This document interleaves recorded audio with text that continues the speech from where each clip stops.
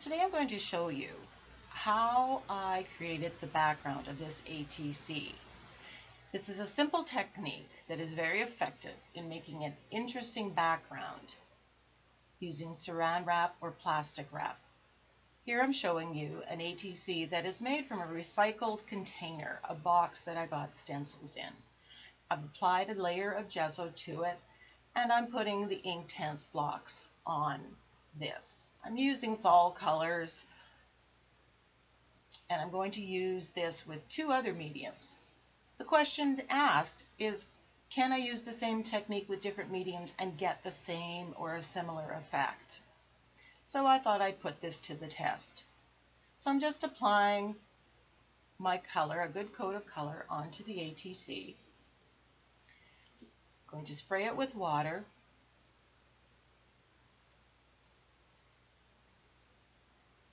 Gently activate it. I don't want the colors to totally blend. I want to see some of that difference in there. Then I will apply a sheet of plastic wrap, crumpling it up. I want to get those crumples in the paint. So you put it on when it's wet and scrunch it up so that you get some of those interesting marks. Then it needs to dry.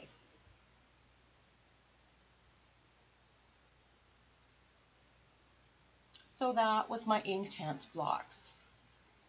So I thought, okay, let's try this with my gelatos. Another gessoed card, and I'm going to use my Faber-Castell gel sticks. They're very similar / identical to the gelatos, but you can only get the basic colors that you see here. The gelatos are rather expensive, and you don't get the color range. But I have these, so I thought I would use them. Again, I'm reaching out for a couple shades of yellow, a couple shades of orange, a couple shades of red, whatever I have in my gelato basic or my gel stick basic set.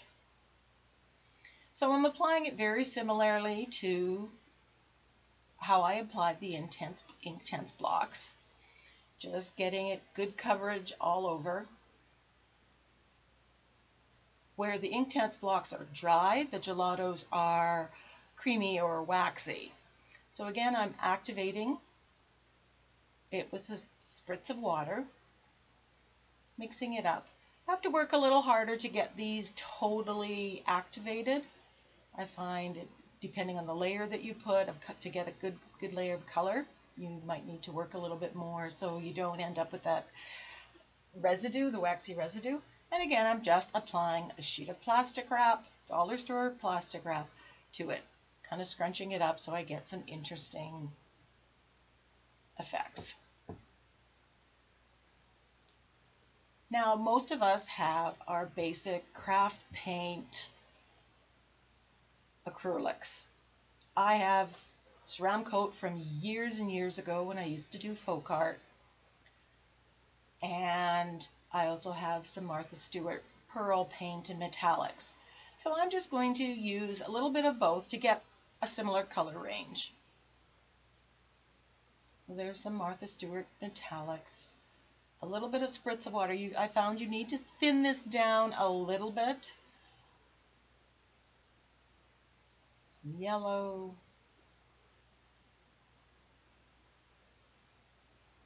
Some brown. Yeah, the water made it move a little bit.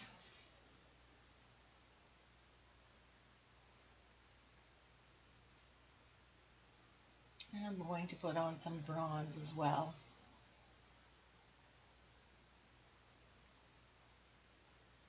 And I realized shortly that I didn't put some red on, so I'm grabbing the red ceramic coat, and I'm just going to add some red to my picture, just so it uses the same color tones.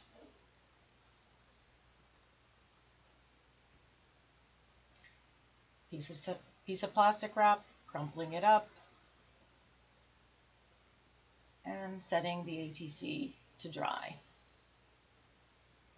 Now I'm going to off camera here, and I'm going to let these dry. So again, we've done the same technique using 3 different paint mediums: Inktense blocks, gelatos, or gel sticks, and Delta ceramic coat.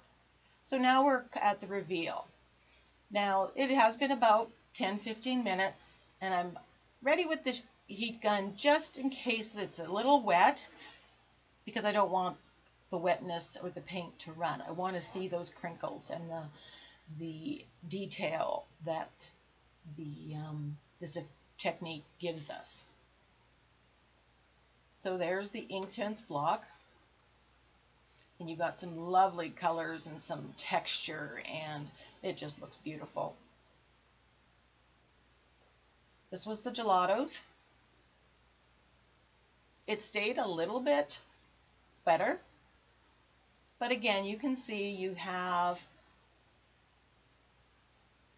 the texture of the plastic wrap in there and the mixture of colors. And it's looking very lovely.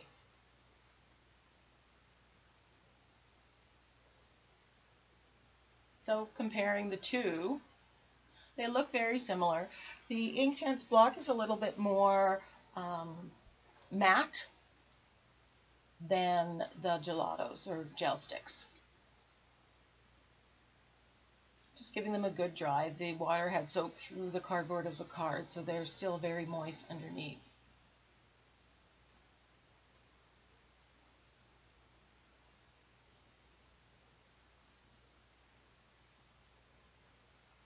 But I don't think if anybody looked at these from here, you wouldn't be able to tell or identify which is which. Just giving it a good dry. So Inktense gelato.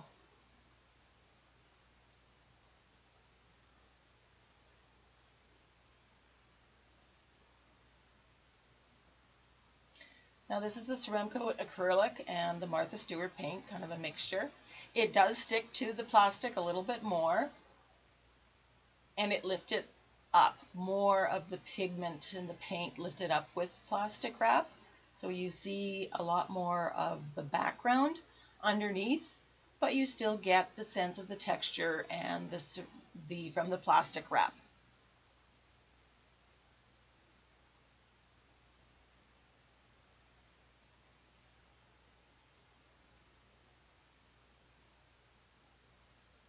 I'm going to try to use the plastic wrap and just apply a little bit more color using it to still get that texture, excuse me,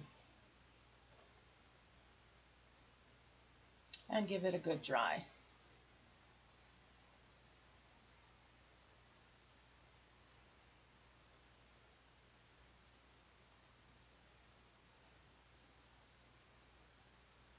So the technique works with all three of these paint mediums. Now my intention was to stamp on paper onto deli paper and then apply it to the ATC. But I realized that the Ceramicoat acrylics would not reactivate, but the gelatos do. So when you apply the Mod Podge to put on the deli paper, you lose the wonderful crinkled effect of the plastic wrap. Inktense blocks, not as quickly. You have to get pretty rough with it to disturb that. So I decided to print right on to the ATCs with some of my fall stamps. These are all new stamps that I've picked up at the dollar store. This one's from the dollar store. This is a collection of flowers, sunflower. And this is from a Michael's seasonal bin.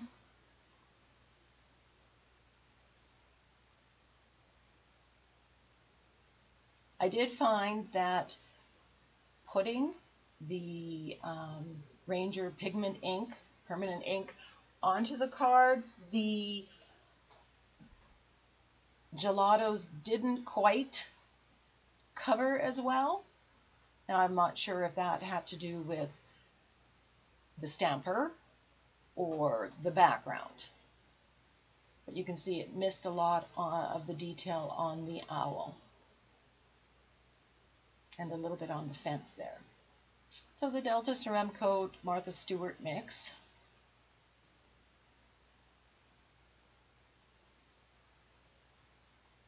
Another stamp that I got in Michael's bin. I love the font and I love the sentiment here.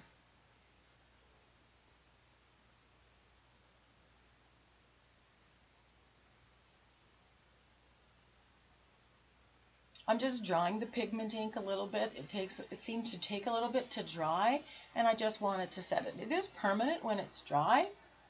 I just didn't want to smudge it because I'm well known. So I'm taking this leaf print and just putting it randomly on the card. I love when it's not full on bits and pieces. It builds more interest and texture. So a quick dry.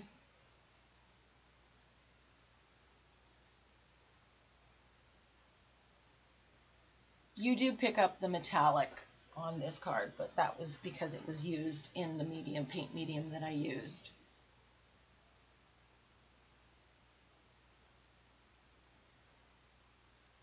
Just going to use some distress ink around the edges.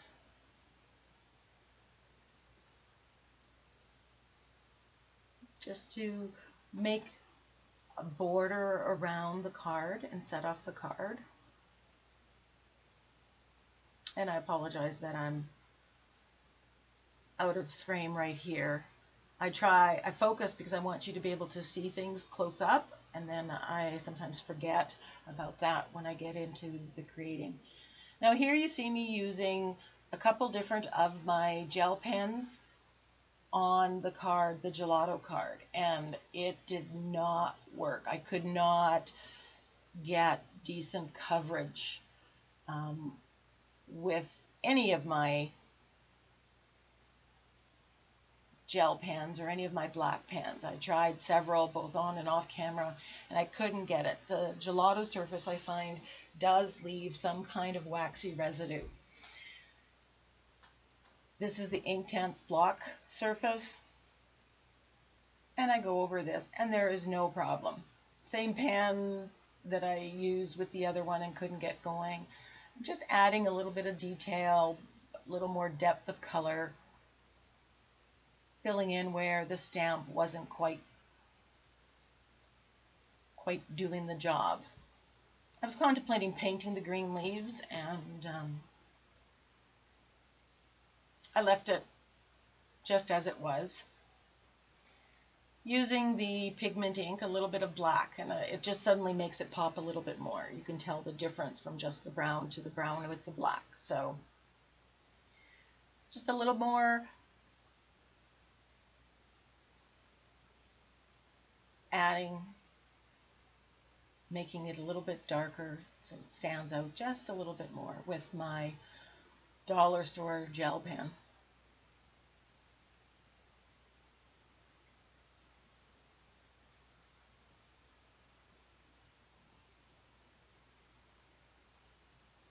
You didn't need to do that there. I'm trying to color in the fence and I can't do it. In the end, I think I went back and I used actual acrylic paint and filled it in. Applying the sentiments using an acrylic block. This one I should have used my own stamps and spelled out the sentiment instead of using a prefabbed one. It's a little too small, I think, for this ATC. Live and learn.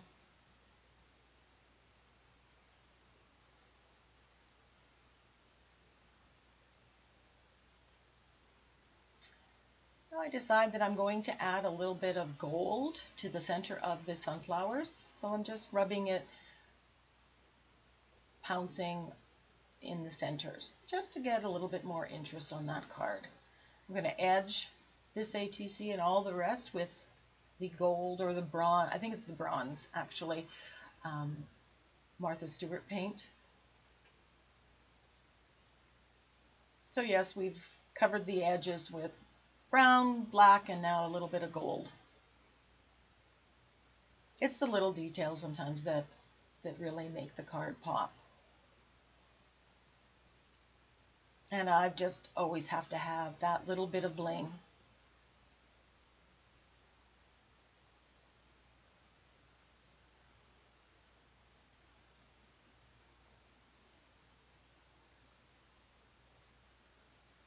Now, if you didn't have stamps, you could use pictures from magazines. You could print your own caption in or phrase in. I covered up the lettering and I'm thinning out some black paint, acrylic paint, and I'm splattering. Here I used a tinier brush and the dots that I get are very, very fine. So I switched to a bigger brush here shortly and I get much nicer dots, more the effect. So I splatter with the black acrylic paint and then I go back and I splatter with a little bit with the bronze Martha Stewart acrylic paint as well. Covering it up using what I have on hand.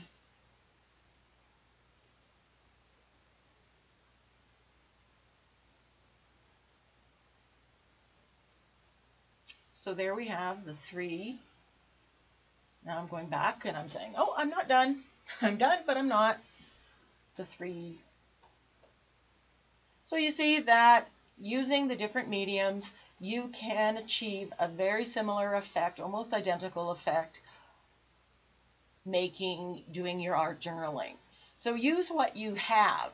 You could also use some sprays and try that. You could use your liquid acrylic or Liquid-X acrylics if you have that. You can use watercolor pencils. All will work. The trick is use the technique with what you have before you go and buy something new.